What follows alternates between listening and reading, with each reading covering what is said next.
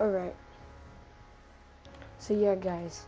So you can see I'm level 55 all the way up. And yeah, so I'm just going to be prestiging. Now I'm kind of torn because,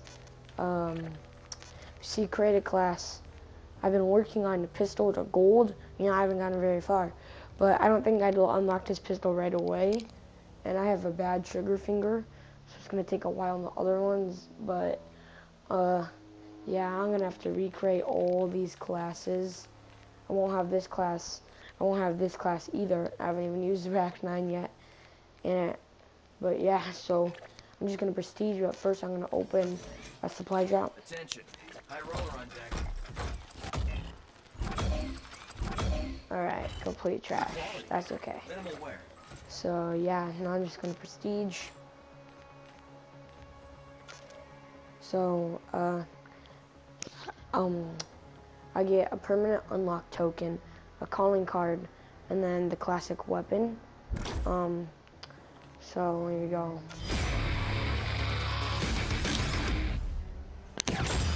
So I'm prestige 1 now. Yeah, go here. All the default classes again. Which kind of stinks because, you know, I forgot to take a screenshot of my old K-bar class, but that's okay. I'll do that later. Yeah, now I'm prestige 1, and yeah, that's basically it. Except I might unlock the MacTav. Well, I have a permanent unlock token, which really, it doesn't. I might want to use my. I don't know if I can use the unlock token on a knife, which kind of stinks. But I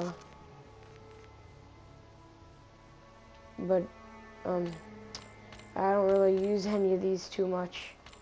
But I can get a classic weapon, MacTav TF141, S-Ravage, which is pretty good, but like, I don't know, it just seems that incredibly similar to something else. So I think I'll just get the MacTav.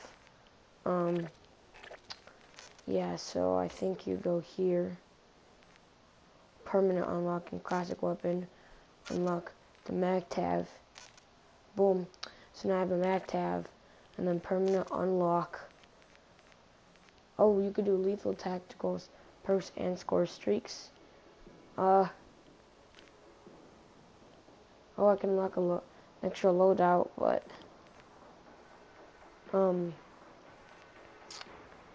yeah, I don't really know what I want to use it on yet. I'm just gonna see what level. This is at 14, so that won't take too long. But yeah, guys, that's it for this video. I'll see you in the next one.